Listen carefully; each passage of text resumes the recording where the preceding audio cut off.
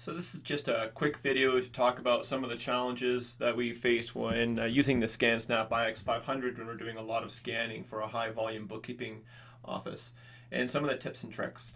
So first of all, you need to be using profiles. If you don't using profiles, you're spending about 300 to 400% more time scanning than is required. It's really important to use profiles in the ScanSnap software. We have videos on that, so I'm not going to go into that here. Be mindful of the items that are not needed in a scan profile. When you don't need to use the maximum DPI, when auto resolution is fine when if you're adjusting your settings. Never use duplex scanning for a one-sided document. The reason being is that there is a checkbox to take out blank pages. However, if there's a smudge or if there's a logo or if there's anything on the other side of the single page document, the ScanSnap software sees it as a two-page document instead of a one-page document. So that's why you create profiles that are very specific to the types of receipts and invoices that you have. You'll have certain PDFs that might be 9 pages long, like maybe a 9-page bank statement or maybe a 15-page vendor invoice, which would be fairly large. Those go in their own separate piles because you can't create. The ScanSnap only takes 9 profiles, and we have certain profiles set up for the majority of cases, and it's not very often you have a 17-page vendor invoice. So just some things to keep in mind. Set resolution for automatic for most receipts. Thermal receipts need a slightly higher resolution and contrast due to paper ink characteristics. So you can adjust, well, in our profiles that we give away for free, we've actually made those settings, set them properly. Make sure the scanning software converts all PDFs into searchable PDFs. That's preset in our in the ScanSnap settings that we make available for download. Minimize the use of handwriting on receipts and bank statements. If you're going to be actually scanning and using extraction technologies, any sort of smudges, wrinkles, handwriting makes it really hard for the artificial intelligence platform software to extract the data. So you want to educate your clients to minimize that. Sort the receipts into categories, and then you can sub-sort. So these are some of the profiles: single physical sheet one side, single physical sheet two side. I talked about why you would have 2 separate profiles instead of having the checkbox for remove blank pages, because it doesn't always work. And it's fine, I guess, if you're not going to use extraction technology to extract the data out of the invoices, but if you are, then we highly recommend this.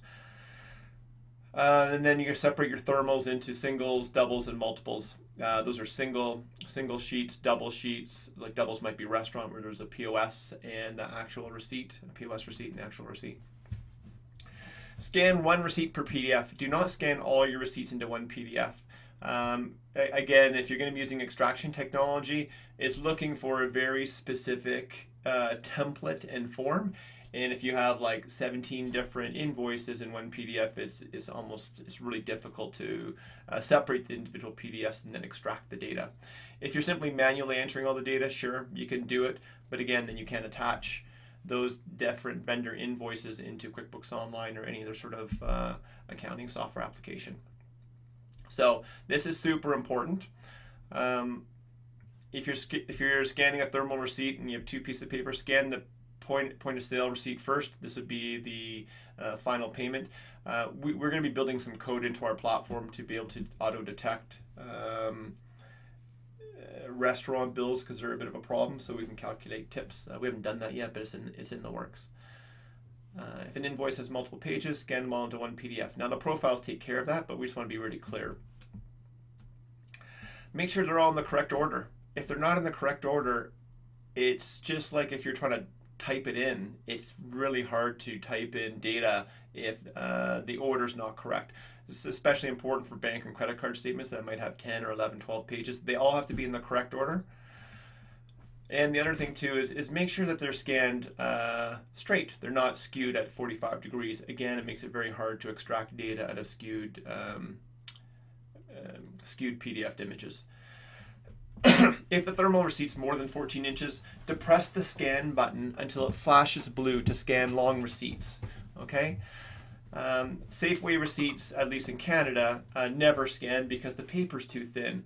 So we use carrier sheets or a little piece of, looks like a business card, and it's a little piece of plastic that flips apart that you can stick the receipt in and feed it in through the scanner.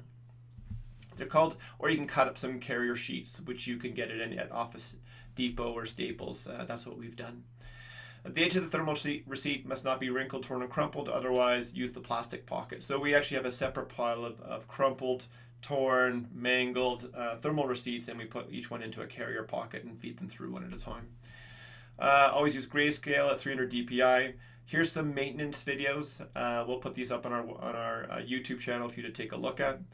If the thermal receipts are too faded, you have to keep in mind that the human eye is much better than the scanner at recognizing data, whether it's vendor information or line item detail or taxes or total.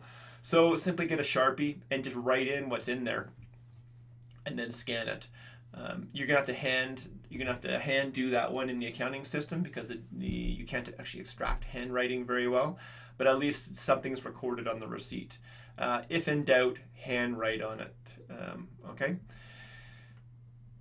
I won't tell you what this means, but that's our own little acronym for no fucking good.